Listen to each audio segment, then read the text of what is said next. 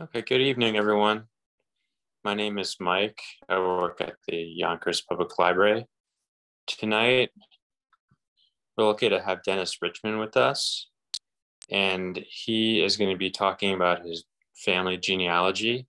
Dennis is the founder of the Dennis E. Richmond Junior Scholarship for Black Excellence, and he's also the founder of the New York, New Jersey HBCU initiative.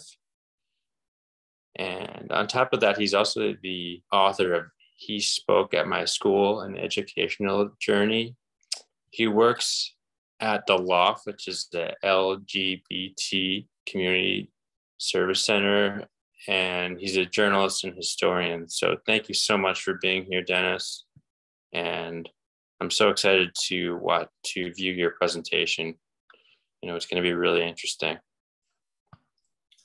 Mike, thank you so much for having me. And to all of the folks here on this call, here on the Zoom, here with us this evening, thank you. You could have been anywhere else and you're here. So thank you so much. I'm excited, I'm glad, and I'm really happy. So with that being said, Mike, can you see what I'm sharing right now? Yes. Awesome.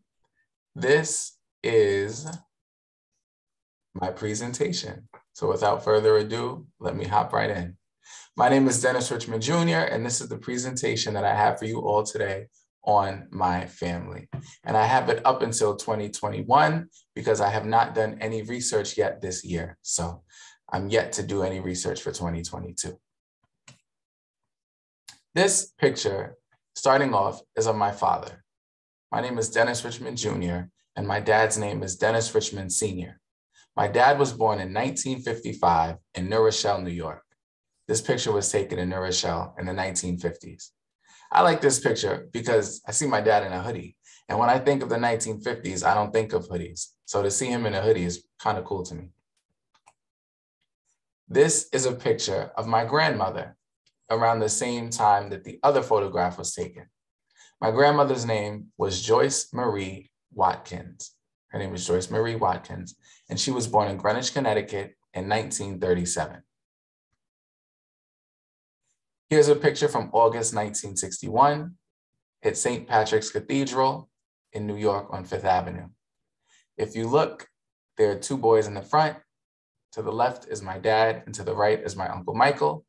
In the back is my great-grandmother Adele and my great-grandfather Adrian. And to the right is my grandmother Joyce and my Uncle Larry. The 1960s fashion is just beautiful. I mean, those coats, my goodness, 1960s.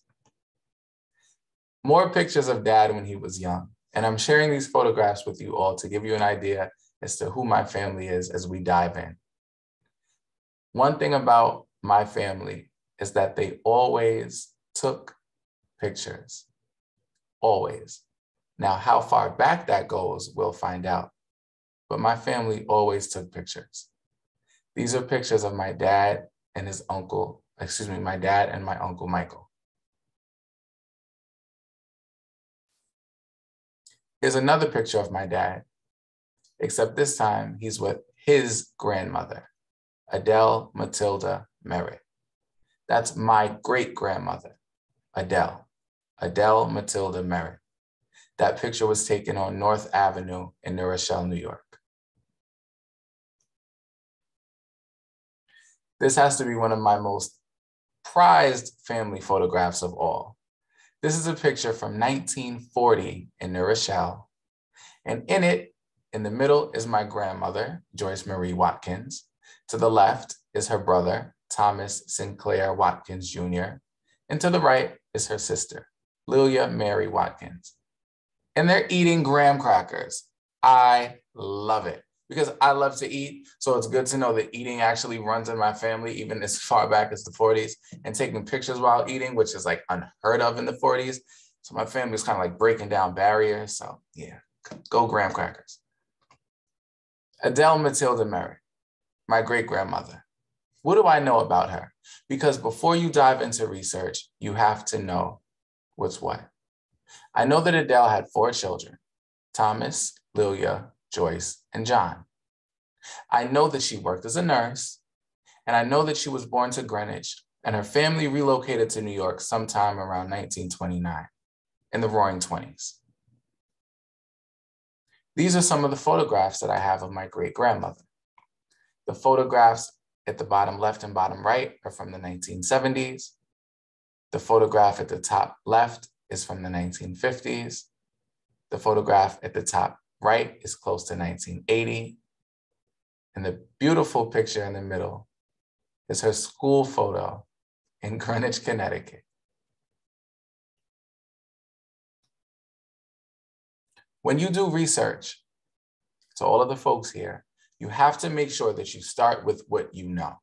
So when doing research in the United States, the easiest way to get started is to locate your family in the 1940 United States Federal Census Schedule. So you think, what relative do I have who was living in America if you're doing United States genealogy, who was living in 1940? What relative do I have who was living in 1940? Think about places where they might have lived. Did they live in New York? Did they live in Connecticut? Were they in Mississippi? Maybe they were somewhere in New Jersey. Start with what you know. And remember, records are everywhere. You have census records, which are taken every 10 years and made public every 72 years. You have vital statistics, and you have newspapers. So with that being said, let's dig deeper. Who am I? Let's find out. Here is a newspaper from 1934. And with this newspaper, it says, Miss Adele Merritt and Thomas Watkins, both formerly of Greenwich. So Adele, that's my great-grandmother, Connecticut, were married Monday of last week at the home of the bride's grandmother, Mrs. Mary Coles, 55 Clinton Avenue. The Reverend J.R. White performed the ceremony. There were about 35 guests present, including friends from Greenwich. Hold on. This document from the 1930s tells me not only that my great-grandmother and my great-grandfather got married, but it tells me that they used to live in Greenwich and that they got married at 55 Clinton Avenue, which is in New Rochelle. They were married at my great-grandmother's grandmother's house. So now I just met another ancestor, my great-great-great-grandmother, Mary Coles, and the person who performed the ceremony was Reverend J.R. White. And 35 people were there. And they came from as far as Rhode Island. I didn't know that my family knew folks in Rhode Island. That was intriguing to me. My family, my African-American family in the 1930s had a wedding ceremony in New Rochelle where they had almost 40 guests that came from as far as Rhode Island. Crazy. I was able to find in Greenwich, Connecticut, Grandma Adele's birth certificate. It turns out that her name wasn't Adele when she was born. It was actually Mary. Her name was Mary Adele Merritt. She was born in Greenwich and lived at 36 Cassidy Park.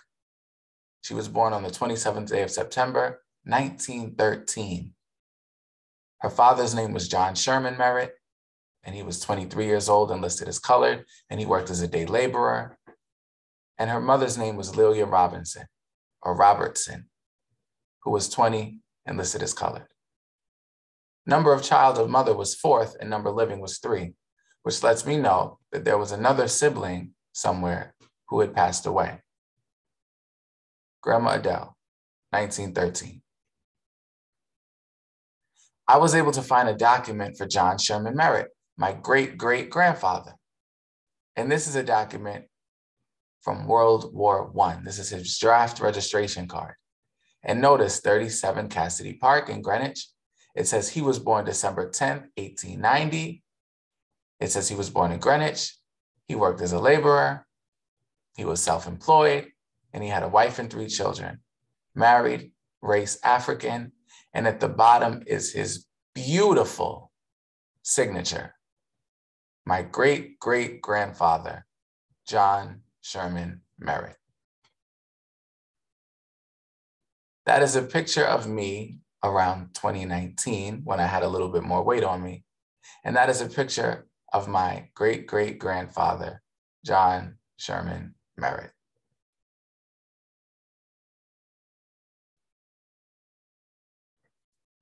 I was able to find the marriage document for my great-great-grandparents.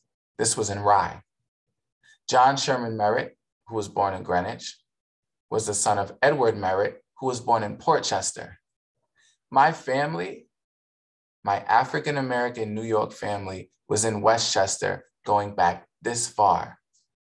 If John Sherman Merritt was born in 1889/1890, and his dad was born in Portchester, we have to be back to at least 1870 something now.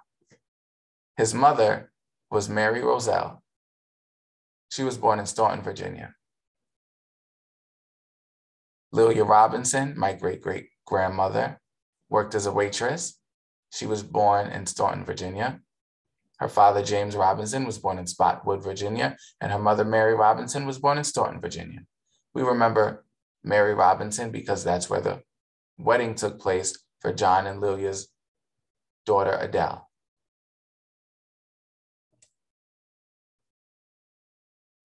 Here is a photograph from the wedding day of my great-great-grandparents. I had the photograph colorized.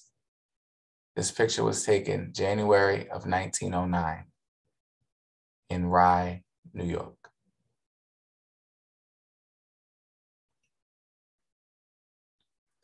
This is a picture of Little Bethel AME Church in Greenwich. In this picture, in the front row, if you look all the way to the right in the front row, you'll see a man. Next to him, you'll see a child. And next to that child, you'll see another child. That's my Uncle Joe. So all the way in the front row, that third child from the right is my Uncle Joe in Sunday school at Little Bethel AME Church in 1920. I actually found this picture in a book. And I know Uncle Joe because Uncle Joe's eyes. Not to mention I've had relatives tell me that that was him, but we know Uncle Joe from those eyes. John Sherman Merritt and Lilia Bell Robinson had 4 children. You met Grandma Adele, and now this is Grandma Adele's sister, Aunt May. Aunt May was born in Greenwich and became a beautiful Harlemite. She was a New York City woman. She was born in Connecticut and moved down to the city during a time when it was beautiful. In the 1930s, the 1940s. She went to Pratt Institute. She was born in 1917, graduated from New Rochelle High School, and then attended Pratt Institute for Fashion. She became one of the leading Black women in Harlem, marrying one of the most powerful businessmen in Harlem at the time, Aunt May. Those are all of John Sherman Merritt and Lilia Bell Robinson's children who lived to adulthood.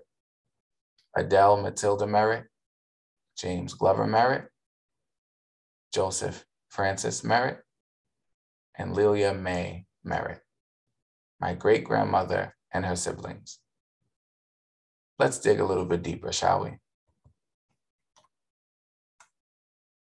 This is Uncle Joe. That is my Uncle Joe.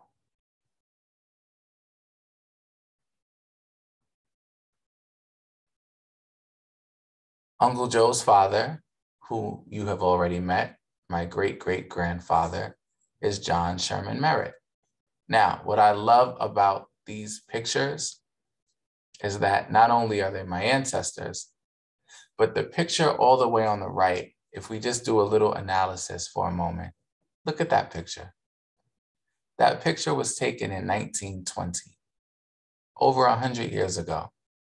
And here you see a man who's proud,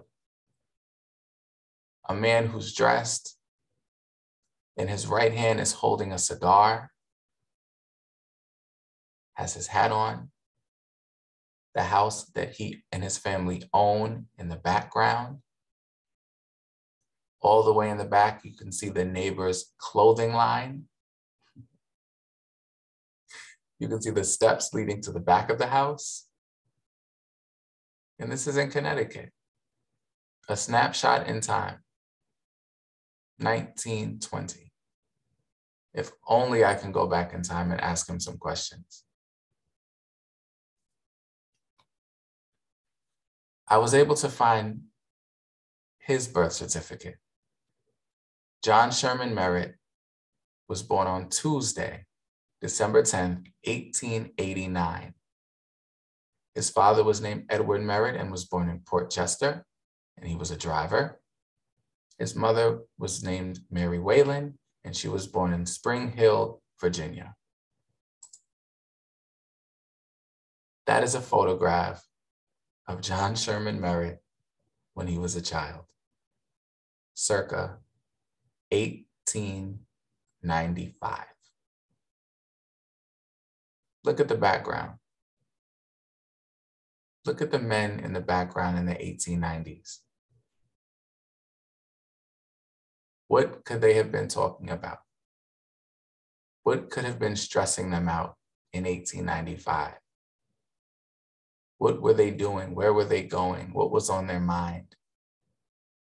And here's a young boy on his front porch getting his picture taken. Probably proud that he's taller than he was the last time he had his picture taken. My great-great-grandfather.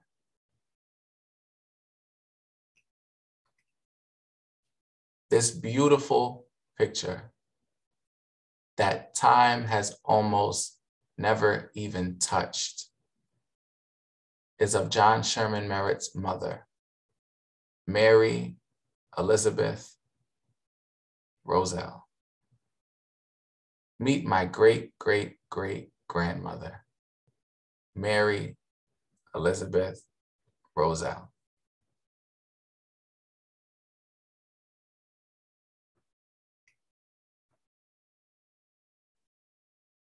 I brushed up the picture on the left. The original picture is on the right. Look at the pocket watch around her.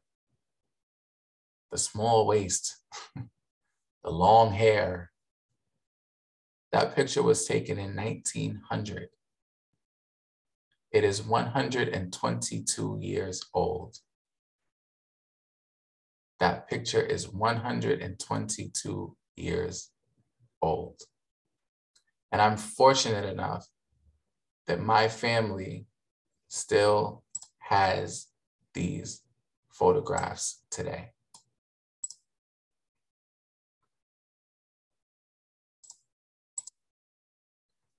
This is William Henry Roselle,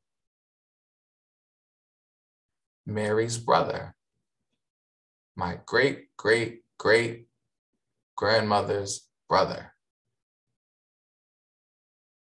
A fun story about Uncle William. It was Uncle William from Virginia. And once upon a time, Uncle William was traveling and he was on a trolley car. And Uncle William got up from his trolley car and he went home.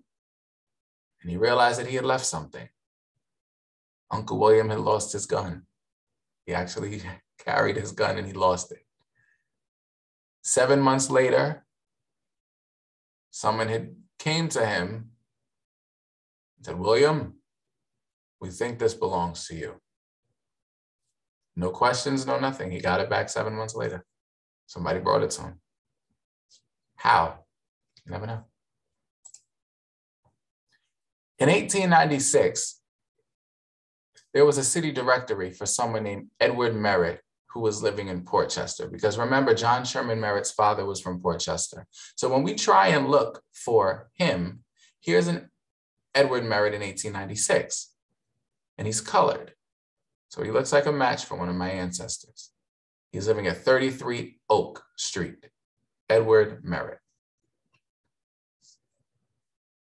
There's another Merritt who's colored in Port Chester named Huldah Merritt, and she's living at 33 Oak Street, Edward and Huldah.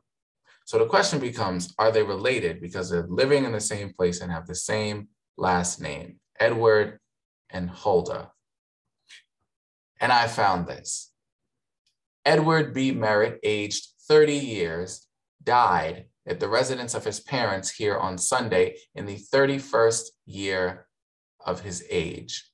The cause of death was edema of the glottis. He was the son of Abraham and Huldah Merritt and was formerly employed in the office of real estate agent D.M. Ambler. The funeral services were held on the 8th and interment was in the colored cemetery adjoining Union Cemetery in Rye. Hold on.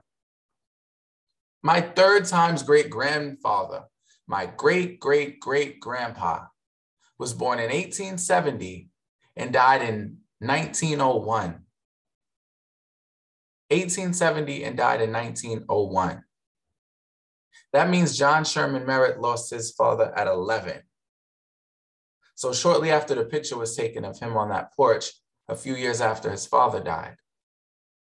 That also means that I know where my great-great-great-grandfather is buried. He's buried right in Rye. That also means I know that he worked in a real estate office in 1901. The story goes that Black men worked in cotton fields as laborers, as those who are subservient to others. But my great-great-great-grandfather doesn't fit that stereotype because he was employed in a real estate agent's office. He knew how to read and he knew how to write. His son was having photographs taken on his front porch. That beautiful picture of John Sherman Merritt's mother was taken in 1900, a year before Edward died. The family was doing pretty well. My family in Westchester. Things that make you go,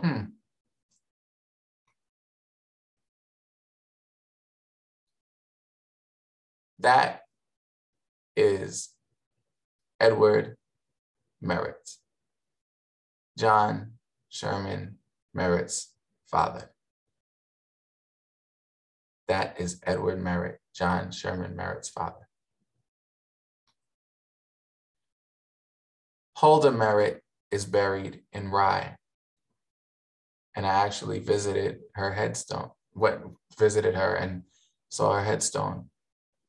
She was born July 9th, 1836 and died March 14th, 1914. Her headstone still stands today.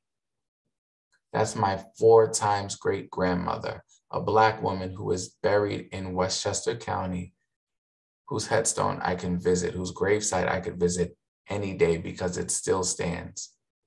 And she died in 1914, well over 100 years ago. I was able to find in the 1880 census, Abraham Merritt. Abraham was listed as 59 years old, living with his wife Huldah and children Emma, Norton, and listed, it should say Edward, but they wrote Edwin. And if you look, Norton was listed as Black, male, 12, the son of the household, and he goes to school. Huldah, Black, female, 45, was keeping house, and Abraham, Black, male, 59, was a farmhand. My family. 1880. But how far back could we really go? Let's find out. In the 1870 United States Federal Census, there goes Abraham, listed as Abram Merritt, living with Huldah. Children, Ezra, Augusta, Emma, and now Lorton, but Norton. And they were all born in Connecticut. So my family was yet to make the move to Westchester County. In 1870, they were living in Greenwich, Connecticut, all listed as Black. But what's interesting is if you look, the census taker had to go over the color column again, because for some reason, they were all originally listed as white. Things that make you go, All of those are W's. They had to go back and write B for Black.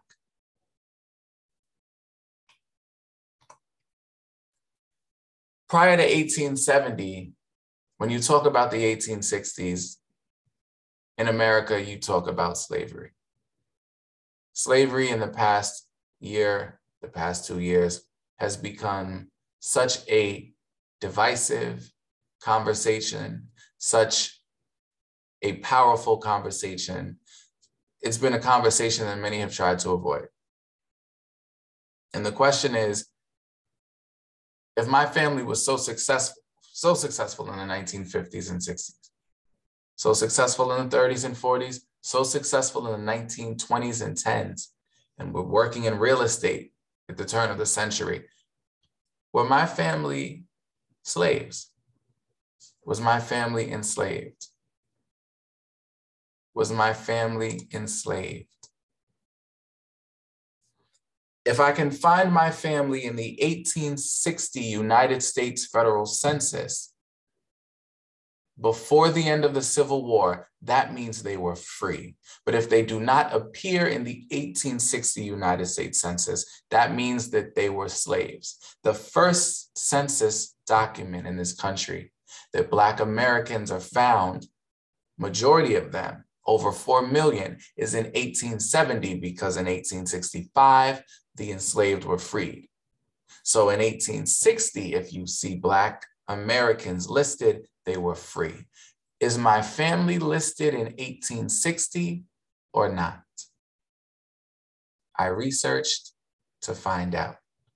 Do I find Abraham and Huldah in 1860?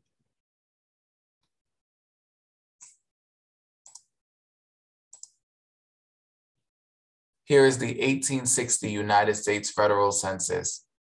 And if you look, you see Abraham Merritt is a 41-year-old Black man who is a day laborer, who has $50 worth of personal estate. Huldah is a 26-year-old Black woman, and they're living with their children, Laura, Ezra, Mary, and Irene. My family was not enslaved. My family was free in 1860.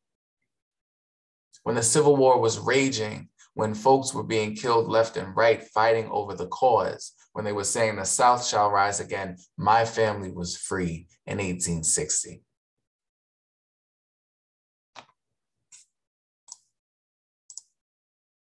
I was actually able to find a man named Charles Merritt in 1840, in the census of 1840. So I found Abraham in 1860, then 1850, then 1840. So in 1840, I find a Charles Merritt, and it said that Charles Merritt lived with 3 males who were colored between the ages of 10 and 23.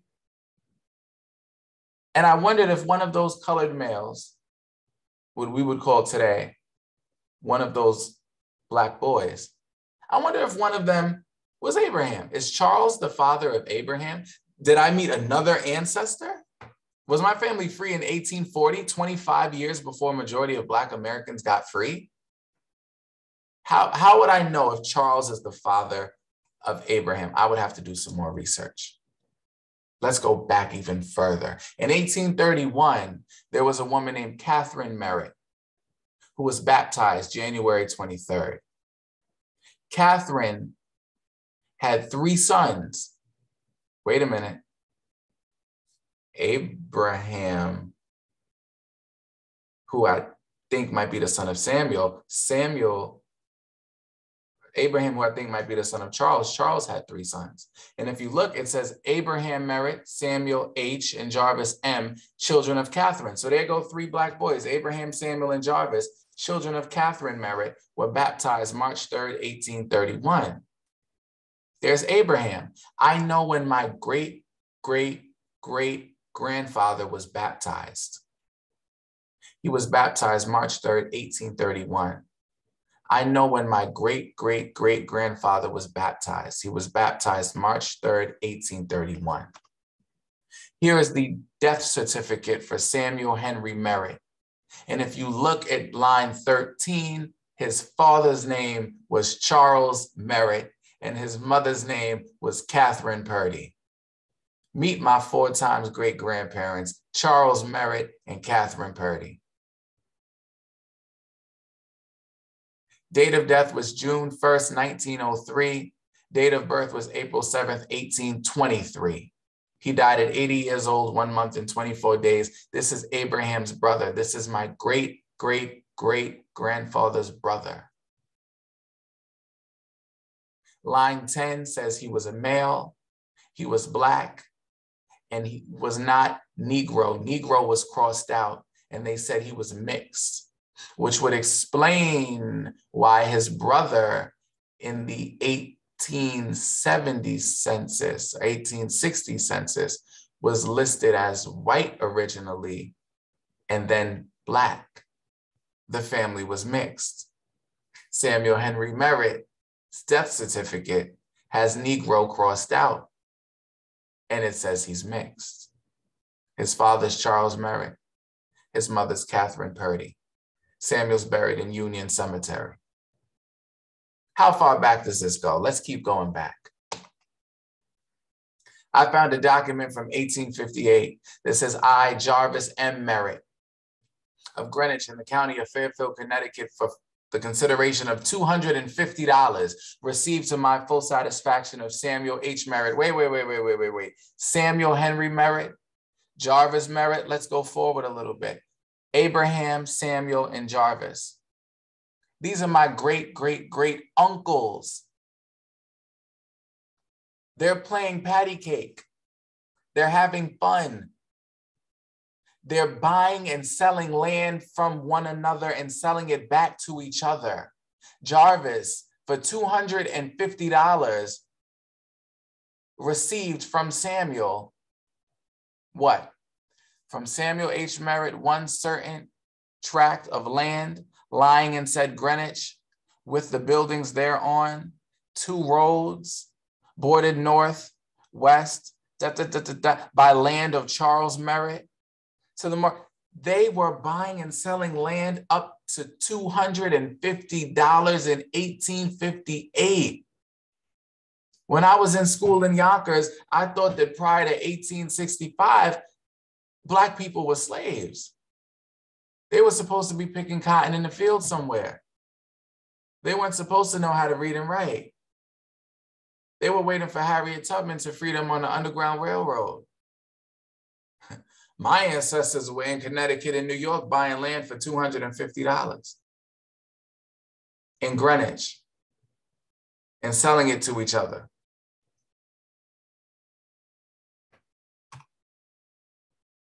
Here's a document from March 23rd, 1823. We are in the year 2022. This document is almost 200 years old. This document is almost 200 years old. This document is almost 200 years old. Know ye that I, L. Nathan Husted of Greenwich, Fairfield County and State of Connecticut, for the consideration of $75, received to my full satisfaction of Charles Merritt, a man of color. Do give, grant, bargain, sell, and confirm unto the said Charles Merritt on certain piece of land and being in said Greenwich, containing 2 roads, bounded north and west and south by my own land, east by land of Peter, Avery, and west, my ancestor. So Grandma Adele is my great-grandmother. John Sherman Merritt is my great-great-grandfather. Edward Merritt is my great-great-great-grandfather. Abraham is my 4th great. My 5 times great-grandfather, Charles Merritt, is buying land in 1823. The time I thought that my ancestors were supposed to be enslaved somewhere in Mississippi or South Carolina, they're in Connecticut 200 years ago. 199 years ago, respectfully, buying land.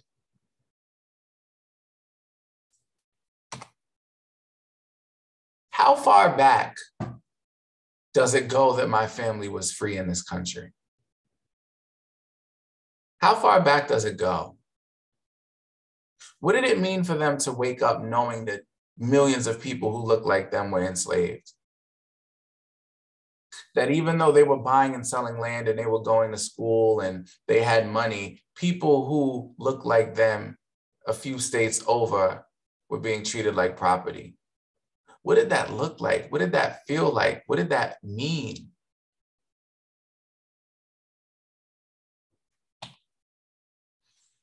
I found a document that states the birth. You are looking at the birth certificate of my 5 times great grandfather. You are looking at the birth certificate of my 5 times great grandfather. And just to let you know how the ancestors talk, Charles, son of Peg, born May 11, 1791, and Jack, son of Peg, born February 14, 1793. My 5th great uncle has a birthday coming up this month. My 5th great uncle has a birthday coming up this month. He was born almost 220 some odd years ago. Almost 230 years ago, really. Nathan Merritt had Negro children. Nathan Merritt had Negro children's births. Who is Nathan Merritt? Who's Peg? Because it looks like through this document from 1791 and 1793, I just met my 6 times great grandparents, Nathan Merritt and Peg.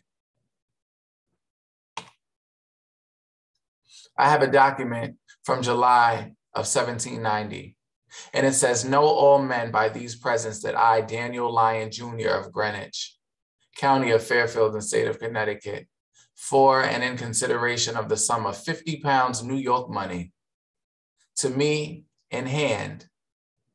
And then when we skip down 1, 2, 3, 4, 5, 6, 7, 8 lines, my Negro girl named Peg, about 20 years of age. I found where the slavery comes in my family. My family were not slaves in the 1820s and 1830s and 1840s, 50s and 60s. My family was slaves in this country in the 1700s on my father's side. My Negro girl named Peg. So Daniel Lyon sells Peg to Nathan Merritt, July of 1790. When I was in school, I learned that roughly it takes about 9 months to have a child. July of 1790, and then May of 1791. July, August, September, October, November, December, January, February, March, April, and then May, a baby's born. Peg is sold from Daniel to Nathan, and in 10 months, a baby's born. I wonder if it was consensual.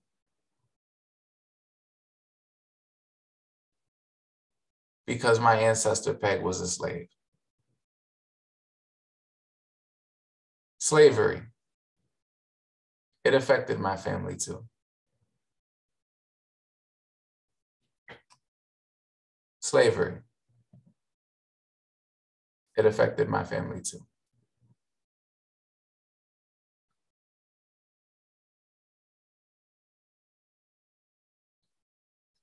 I found a document from Nathan. Remember Uncle Jack, who was born on Valentine's Day in 1793? Well, when Uncle Jack was 3, Nathan wrote this document, and he said, "Know all men by these presents that I, Nathan Merritt Jr. of Greenwich in the county of Fairfield, for and in consideration of the sum of 15 pounds New York money to me in hand, paid by Simon Lyon of said Greenwich." Da, da, da, da, da, da, da, da, da. A Negro boy named Jack, aged 3 years, all the way towards the bottom. A Negro boy named Jack, aged 3 years. So remember Peg had 2 sons? Nathan sold Jack at 3. Peg was sold at 20, had 2 sons, And then her 3-year-old was sold from her. Slavery. It affected my family too.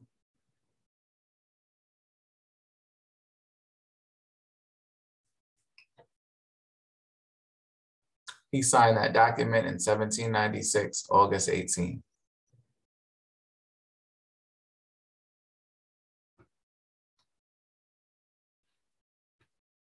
The upside is that in 1837, there was a document that I found that said Plato Green, Allen Green, Charles Merritt, Jack Merritt, Solomon Green, and Anthony Green had a land transaction. And the document said that they were all brothers. My 6th great-grandmother, Peg, ended up having 6 sons. And despite the cruelties of slavery, all of her sons not only were able to gain their freedom, but they all were able to find each other, stay with each other, and work with each other. They took on different last names: Green, Merritt. Jack later changed his last name to Husted and became Jack Husted. But they found each other and stayed with each other.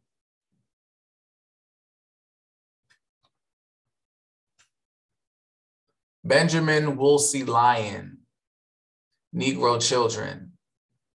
Plato, born November 1798, and Anthony, born 1795. Wait a minute, those names look familiar. Plato Green and Anthony Green. Because it said Nathan had Negro children, and then it says Benjamin Woolsey Lyon had Negro children. So Plato and Anthony.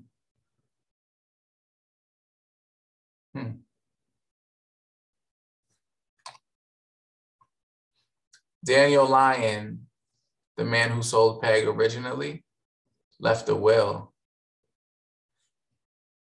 And in his will, he talks about his property and what have you.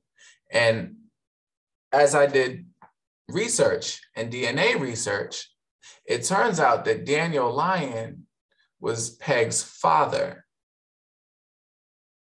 Benjamin Woolsey Lyon was Peg's uncle. DNA shows that I'm descended from a white Merritt male, who I would assume is Nathan Merritt, because when Peg was sold to Nathan Merritt, 10 months later, she has a baby named Charles, who I'm descended from.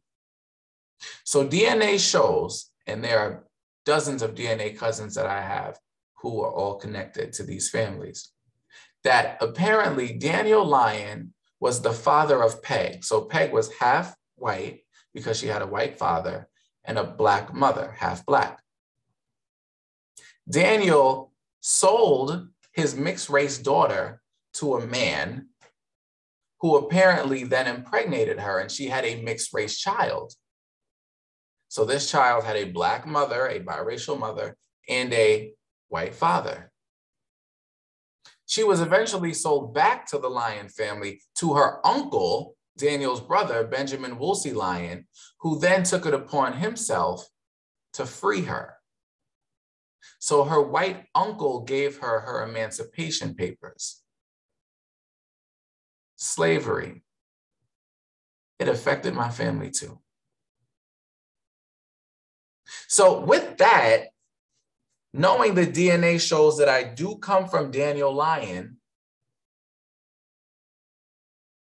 Peg, essentially, whose last name you could say would have been Lyon, though she was born enslaved, was the daughter of Daniel Lyon, the granddaughter of James Lyon, the great-granddaughter of John Lyon, going all the way back to William Keith, the second Earl, born in 1452. My family. William Keith's family tree goes all the way back to the Douglas family, the Erskine family, the Lindsays, the Stuarts, the Hamiltons, going all the way back to the 1300s in Scotland.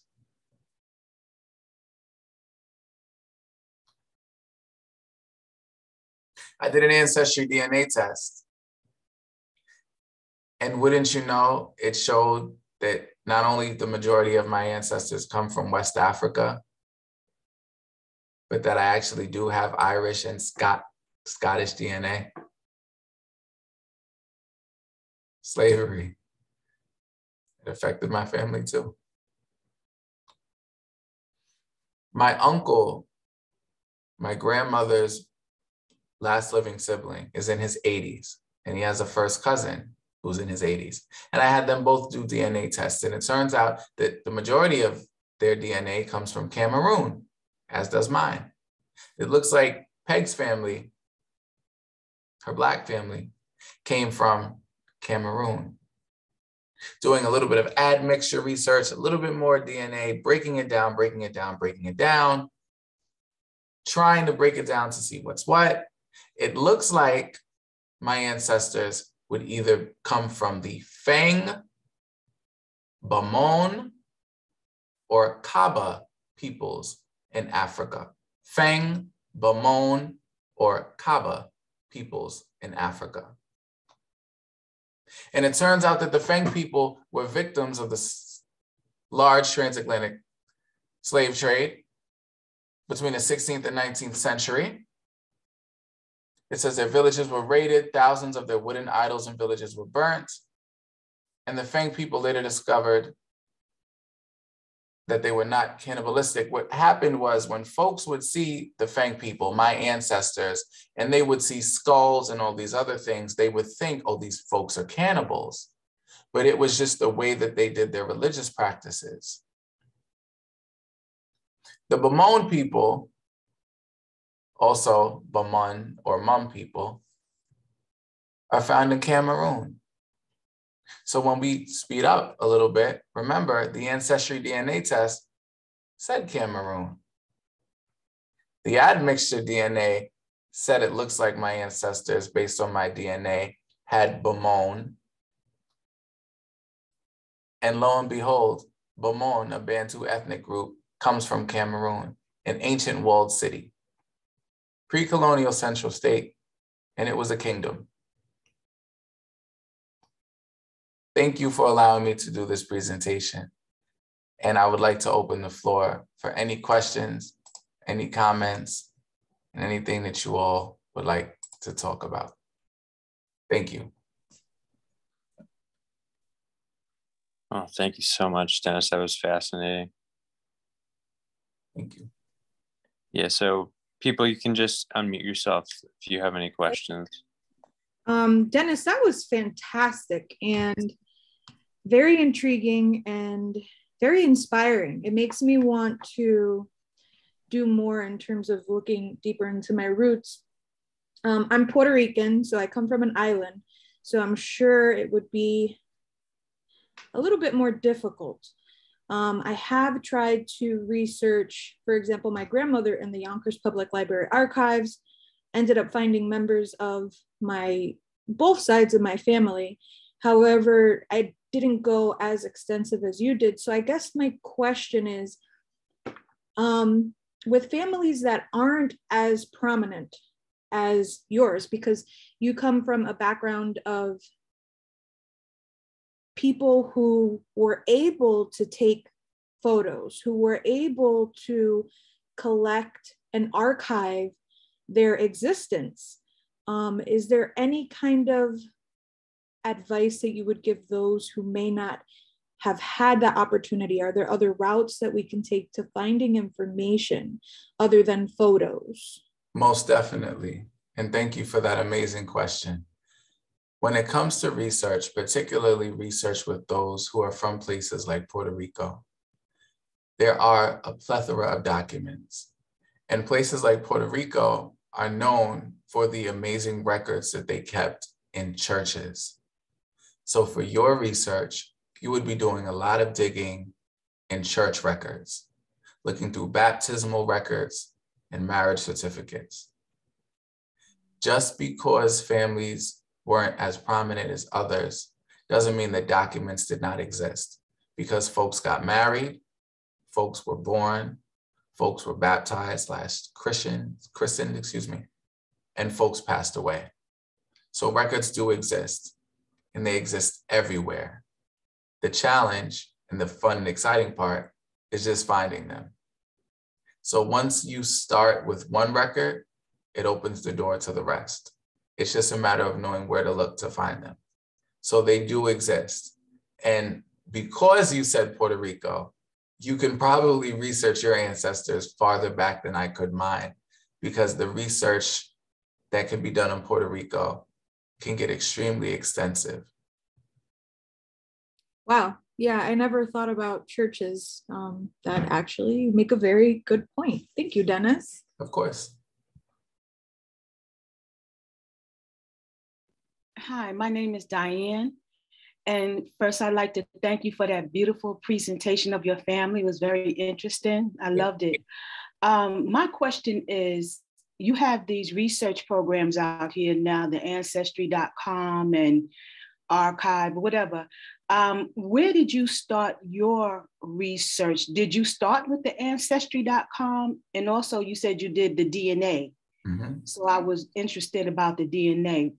What company did you use to do that? Sure. Thank you for that awesome question. You have a lot of folks out there who argue which DNA company is better. Oh, go with Ancestry. Oh, go with 23andMe. Oh, go with this one. The first thing you do is you start with what you know. So I had taken my great-grandmother's name and put it in Ancestry.com and saw what came up. And I found something and I was just in awe. This was 2008. I was 13 years old at the time when I first did that. So that's how I got started. But you always start with what you know. So with that, you can start with the 1940 census, or you can start doing your digging, if you can, with the folks in your family and around you. So that might look like, for those of us who were not adopted, that might look like calling uncle such and such or cousin such and such. Do you have this one's death certificate? Do you have this one's obituary? Do you know when this one did whatever? Do you remember grandma's old book? Do you have her book when she, wrote whatever? So that might look like that. For a lot of folks who are adopted, DNA comes in because it gives you the opportunity to connect to cousins that you didn't even know you were connected to. So you might have a first cousin, and now you could say, okay, well, how many aunts and uncles do you have? Because I'm trying to find. So that's when DNA and what have you come in. People look at DNA for all different reasons. Some folks like me do it to try and see where we come from. Other folks do it to try to locate relatives. They look for a son or a daughter. They look for their child. They look for a sibling. They look for a parent. So always start with what you know. And it's easy to get started because people don't realize how much they already know. And then the rest is just easy after that.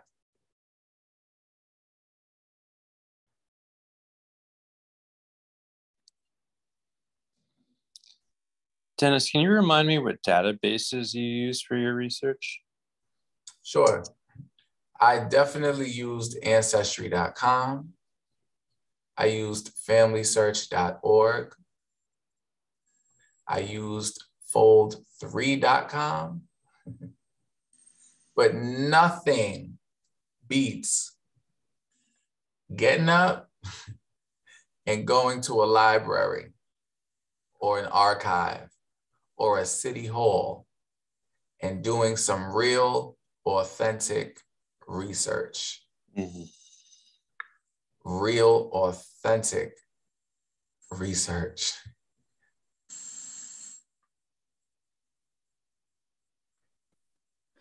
Hello. my name is Louise, and I'm calling from Reno, Nevada. Nice. Thank you for joining us. Awesome. Well, my question is, I was really impressed with the slides that showed documents, especially regarding Peg. But you didn't describe what, exquisite handwriting describing property. So were you looking, what documents did you find that in? That's my question. Sure. Greenwich, Connecticut as a whole is a state that held on to their record. So often when doing research in the South Carolina, Georgia, Mississippi, Virginia, Texas, it's a hit or miss for a lot of counties because of the Civil War.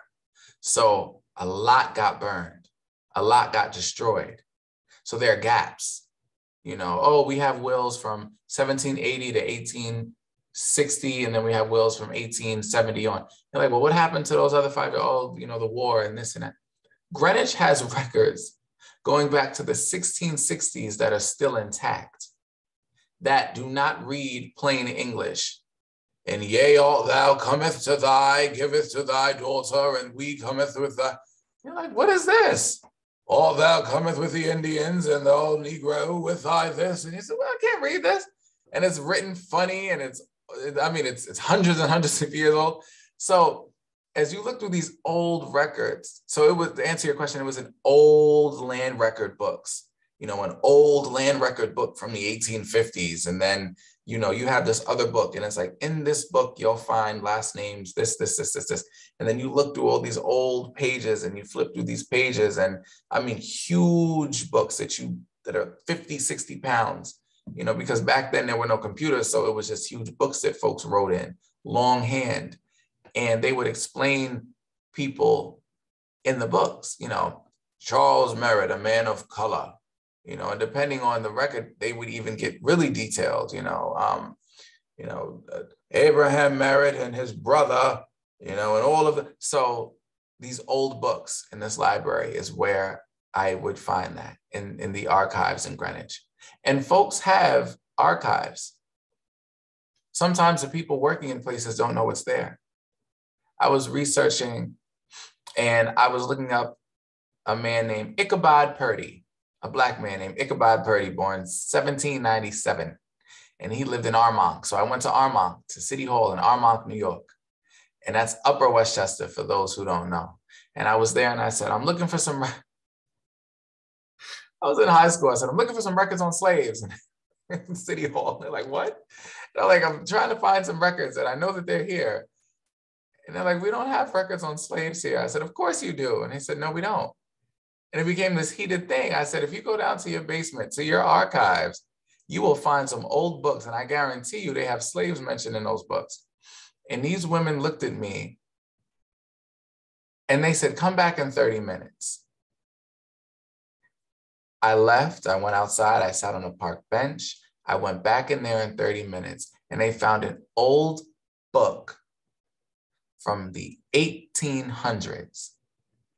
And I said, this is what I was looking for. And I flipped through that book because I had found an excerpt online that said something, Ichabod, a Negro, and Armonk. And I'm like, oh, this exists. So they found an old book, and in it, it said, I, Nathan Purdy, free my Negro man, 26 years old, Ichabod, blah, blah, blah, blah, blah, blah, blah, blah, blah, blah, in Armonk. And it said in North Castle, New York. And I said, this man is my ancestor. And I just wanted to let you know that I knew he was freed here, and I needed this original document. And they almost broke down and cried. Because they said, we've been working here for X amount of years, and we never knew that this existed below us. And I said, yeah, here's a book full of Black folks who were enslaved here in Armonk, North Castle, and it's in your archive. So, it's not, trying to make anyone feel guilty or feel bad. It's history. And often we've been taught either A, this history doesn't exist, or B, not to acknowledge it. But when you actually see it in real time, like here's a book, a ledger of people being sold John was $400, Sarah was $600, and Mary was $300. And they were all siblings and they were separated, and one was sold to, like if just to say one was sold to New Rochelle, one was sold to Yonkers, and one was sold to White Plains. And you're like, I didn't know they had slavery here. Oh my gosh, it becomes real. And that's not to try and make anyone feel bad, but the truth defends itself. And you just find it, Louise, I gave you a very long answer for a very quick question. Excuse me. Thank you so much. This has been very, very interesting. Sure. This is Judith Waite. Do you think you might continue looking for where Margaret came from? Peg? I love that question, Judith. And the answer is yes, yes, yes, because I Wonderful. know, I'm sorry? Wonderful. Yes. The records are out there. I just have to find them. I don't know where they are. I don't know where they are. I don't know what archive. I don't know what library, but I'm sure that I'll find them one day. And the good thing is that I got in it young. I started in 2008 at 13.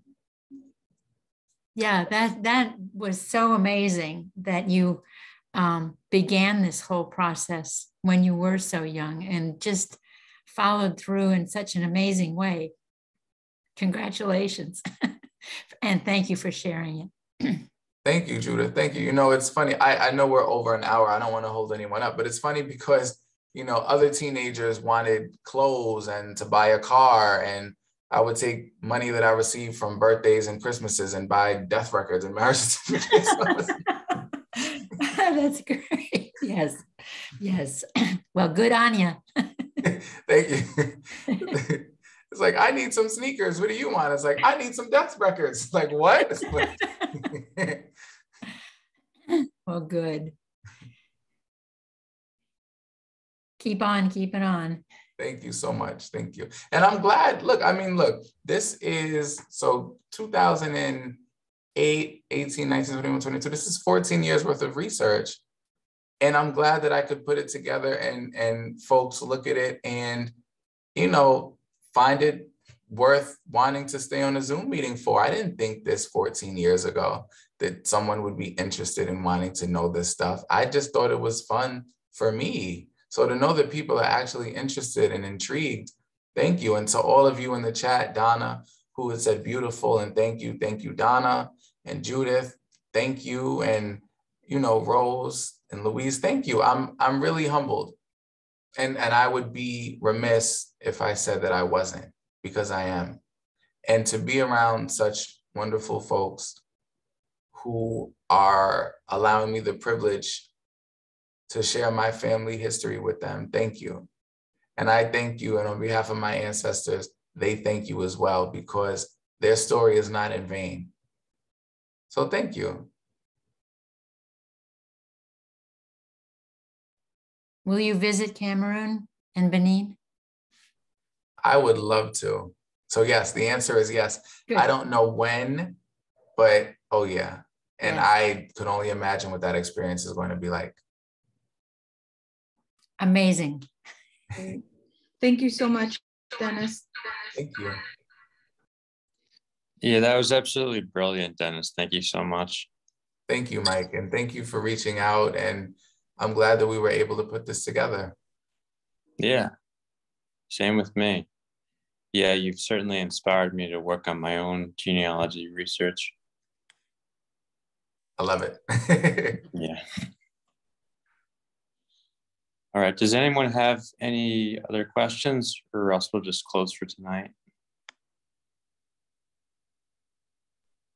Great, thank you all for joining, and please don't forget that we have a whole month full of Black History Month events, as well as our regular YPL programs. You can find them easily at ypl.org. And there's a lot in store this month, so make sure you check out all of the rest of the programs that the librarians are putting together. And Dennis, we look forward to your updated research. Everyone have a good night. Thank you. You all take care. Have a good night. All right, have a great night. Thanks, everyone.